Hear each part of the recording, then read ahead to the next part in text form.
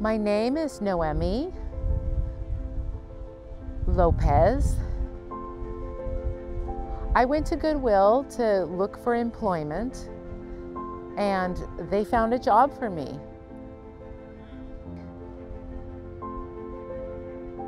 My job title is a utility worker.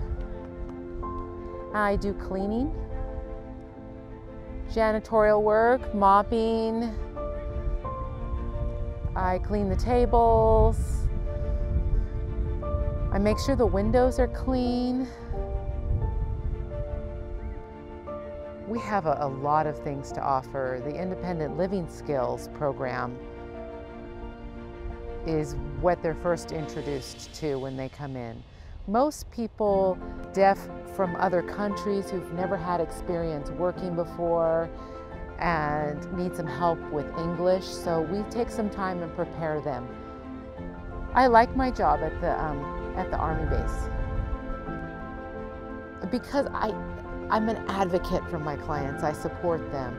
You know, often they're afraid. They say, I can't work. And I encourage them. I say, you can. You have skills already. But they might have problems that they need solved to help them access work. And if they have problems while they're at the companies, I go in and I assist them at their employment, do problem solving to help them be successful.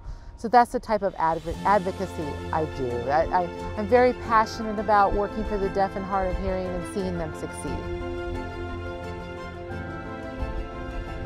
I want to encourage deaf people to come to Goodwill for the program there. Yes.